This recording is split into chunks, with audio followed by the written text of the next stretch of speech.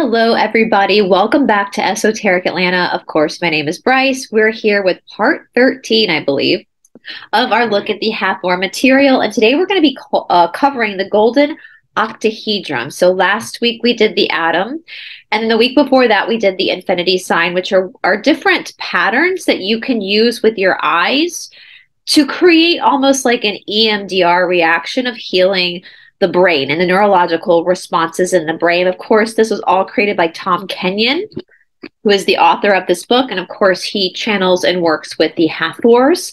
He also has a background in education of the mind. I had some questions last week that I want to cover. Somebody asked if they're supposed to do all the patternings together.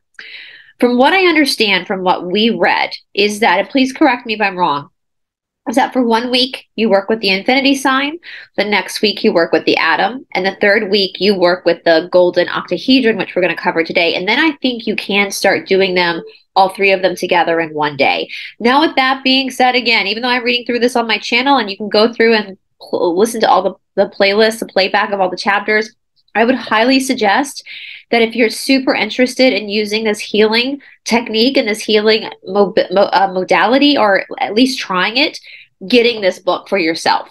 Okay, I really would suggest doing that. I am going to put a link to the book down in the description box below. It's very easy to get your hands on, and so I would absolutely suggest getting it for yourself so that you have the material with you and you can go back and reference it, reread it on your own if this is something that you seriously want to do or try to do to help you in your work. With that being said, I think I asked this last week. If you are someone who has been doing these practices, let me know how it's going down in the description box below. All right. Now, of course, this week we're finishing up with the Golden Octahedron. The next week we're going to get into some more stuff in this book. I already kind of looked ahead and I'm really excited about what we're getting into next week. But let's go ahead and get started this week with the Golden Octahedron. This is 2.9, and this is starting us off on page 165 in my book, if you do have the book and you are following along. All right. This pattern uses an octahedron, an 8-sided polyhedron. Each of the 8 sides of the octahedron is an equilateral triangle. Another way to think of an octahedron is to imagine a two squared base pyramid joined at the base. We see that here, so see diagram 3, so the 2 pyramids joined at the base. So again, octo is 8, so octahedron, 8-pointed diagram, right? There are 3 distinct phases to this geometric sequence. This sequence is not as complex as the atom pattern at first glance. However, in actuality, it can be more demanding due to its radical shiftings of perspective. The first phase involves the rotation of an imaginary octahedron in the center of your head. There are several directional shifts during this phase, and each one of them challenges your brain or mind to meet the task of shifting the direction of the rotating geometry. The second phase involves radical shifts in the spatial perception due to the fact that you will be viewing the octahedron in the center of your head from multiple perspectives, including 4 perspectives that are outside of your physical body. This phase lays the foundation for the multidimensional perception, allowing you to view or experience multiple perspectives, including non-physical reality, simultaneously. The Hathors contend that this type of multi-dimensional ability will be crucial to us when we move into a more complex global and galactic reality. The eyes are very important, aren't they? We talked about that a lot last week with the atom and EMDR therapy, which I will put both the atom and the infinity sign down in the description box below so you have the 3 pairs together. And we also know that the eyes are the windows to the soul. Right? They're also, the eyes are the tops of Sushumna, the canal that carries, the channel of energy that carries Kundalini up the spine. The eyes are very, very powerful. So our perception through our literal sight and our perceived sights are very important. According to the Hathors, the third and final phase of this geometry transfer non-local healing and transformational energy into your brain-mind via the chakra energetic portals above your head. So kind of what I was just saying about Sushumna, yeah? The esoteric nature of octahedrons. The octahedron is one of 5 Platonic solids, which were highly significant to the ancient Greek philosopher Plato, for whom they are named. Love me some Plato. We talk about Plato a lot on this channel. While his name is associated with the five cardinal geometric forms, they've actually been known since antiquity. According to some scholars, the late Neolithic people of Scotland carved ornamental versions of the five solid at least 1,000 years before Plato. And once again, you guys, like, I'm not, if you've been on this channel for a while, I'm very skeptical of dating, especially since we're being presented with all the Tartaria information. I'm very skeptical of the way that they've dated stuff. And we know that with science, like science meeting history, we know that science, it's always a matter of practicing science, like we call it practicing medicine. It's always just a practice. You know, in my opinion, true science is something that's always in question. And so I do kind of question dates, but that's, again, if you've been on this channel for a while, you know why. If you haven't been on this channel for a while, that's the story for a different day. Plato wrote extensively about the five solids of his dialogue Timarius circa 360 BC and associated each of the four classical elements, earth, air, fire, and water, with one of the solids. He associated with earth with the cube, while air was associated with the octahedron. Water was associated with the icosahedron, and fire was with the tetrahedron. For Plato, there were deep intuitive justifications for the various associations, and they became central to some of his philosophical ideas. Plato was also a member of the mystery schools that we've spoken about on this channel too. The Hathors view the octahedron in terms of its energetic properties. By this, they mean that all geometries compel energy to flow in specific ways, as I mentioned earlier. Due to the fact that the octahedron consists of two square-based pyramids, those sides are equilateral triangles. The octahedron imparts an energetic sense of balance, according to the Hathors. While I view this third and final geometry of the training solely in terms of its neurological effects on the spatial areas of the brain, the Hathors go further. They say that the utilization of the octahedron not only changes the spatial capabilities of the mind and brain, they say that it imparts subtle energetic properties that are balancing in nature. Furthermore, they contend that the golden octahedron imparts balanced energetics during the third and final phase of the pattern, in which non-local transformational and healing energies are introduced into the nervous system. Which makes sense. I know a lot of you guys are attuned in Reiki, and Reiki involves patterning, creating patterns that then get integrated into the system. Yeah? The golden octahedron sequence, phase 1. Imagine a small golden octahedron in the center of your head, and imagine the geometry in the vertical position with one of its edges aligned with the bridge of your nose. Now begin to spin the octahedron in a clockwise direction, meaning that the edge of the octahedron, the edge that you aligned with the bridge of your nose, will spin from its center position to your right side and continue spinning around until it winds up back where it started. Spin the golden octahedron in the direction for 30 seconds to a minute. Before you are spinning it slowly, be sure you are spinning it slowly and that you are following its rotation with your full attention. When your mind wanders, bring it back to this spinning octahedron.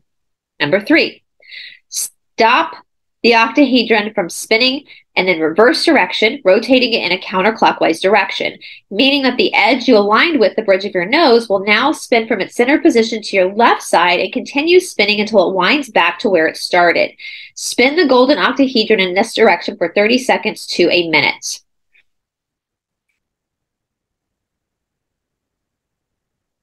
Next, stop the octahedron from spinning and flip it to its side.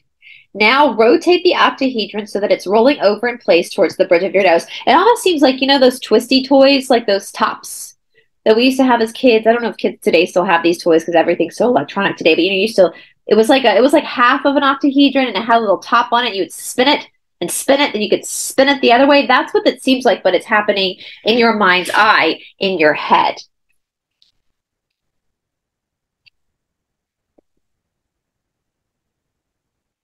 Spin the golden octahedron in this direction for 30 seconds to a minute. Now stop the rotation of the octahedron and reverse its direction so that it's rolling over in place away from the bridge of your nose. Spin the golden octahedron in this direction for 30 seconds to a minute. So you're basically, from what it sounds like, he's basically taking every single 8-pointed side of the octahedron, placing it as the balance point and spinning it in both directions, then flipping to another balance point, spinning it in both directions. I think that's what he's saying.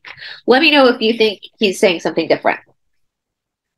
Flip the golden octahedron over so that it's now resting in its final orientation. This completes phase 1. Phase 2.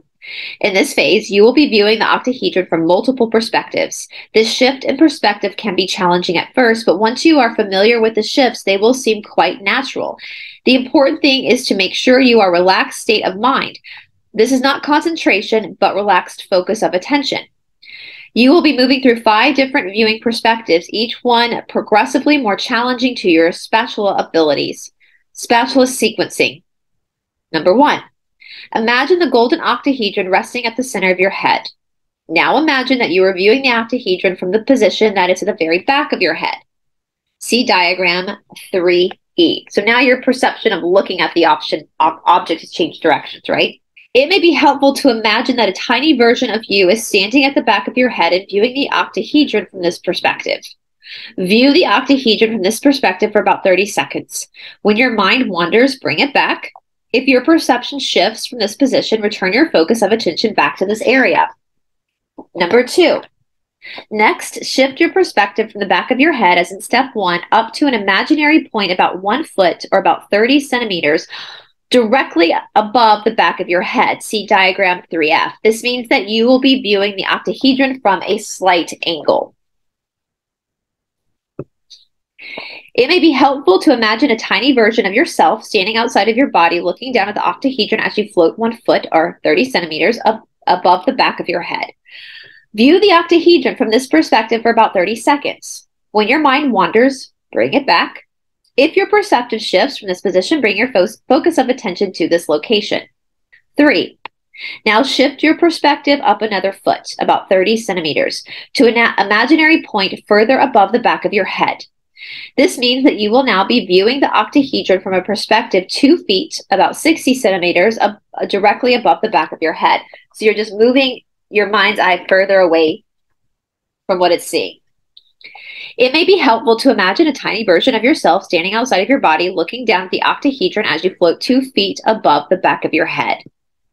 View the octahedron from this perspective for about 30 seconds. When your mind wanders, bring it back. If your perspective shifts, return your focus of attention to this location. Next, shift your perspective up about another foot above the back of your head. This means that you will be now viewing the octahedron from about 3 feet or 90 centimeters perspective above the back of your head.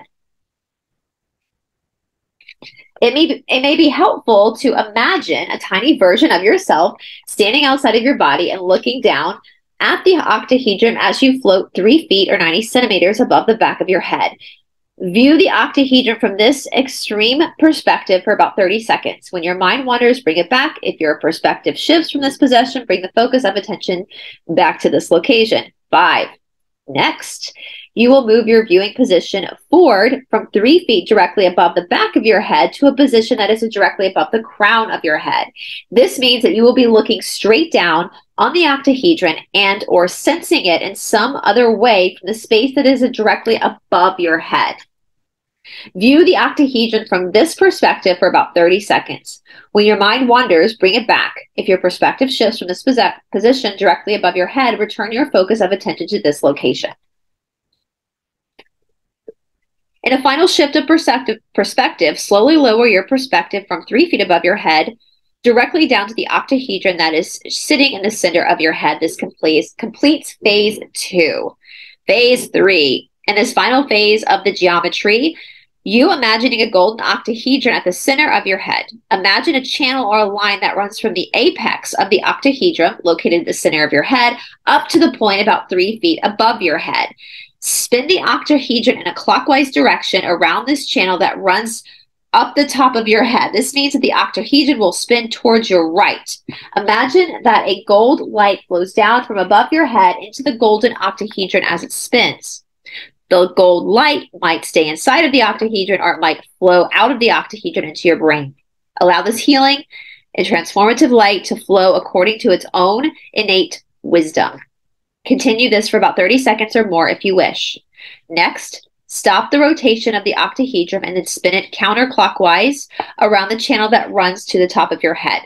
This means that the octahedron will now spin towards your left. As you continue to spin the octahedron, imagine and sense gold light flowing down from the point about 3 feet above your head into the golden octahedron. As with the previous step, the gold light might stay inside the octahedron or it might flow out of the octahedron into your brain. Allow this healing and transformative light to flow according to its own innate wisdom. Continue with this for about 30 seconds or more if you wish. After you complete the second step, bring the rotation of the octahedron to a stop.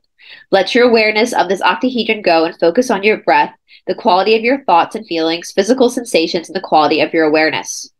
After this period of sensing the golden octahedron, take a few moments to rest. If you have time, it would be good to lie down and completely relax. You may even find yourself going to sleep. This type of rest is integrative in nature and is different in quality than your normal sleep state. This completes the golden octahedron. Advanced work. Please note, this advanced phase is not recorded on the companion CD, and quite frankly, it is so advanced that would be overly challenging to most people. Most people will find phase 2 of this pattern challenging enough.